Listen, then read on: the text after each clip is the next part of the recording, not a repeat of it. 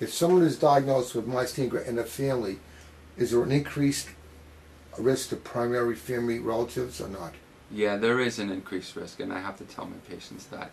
So you would either check or be careful in the history and with someone else that's a primary relative, that's a mother, father, brother, sister type thing? It's not a true genetic disease where you have a very high percentage of getting the disease if your parent has it.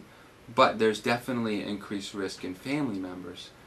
One thing to remember, the incidence of myasthenia gravis in the general population is estimated, different estimates would say up to 10 in 100,000.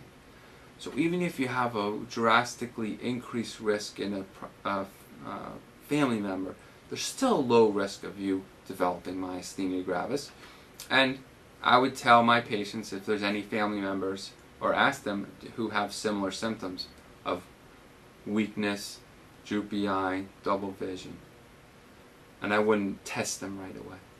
But you would be aware that it's in the family and some symptoms developed and you would do the workup, is that correct? Absolutely, yeah.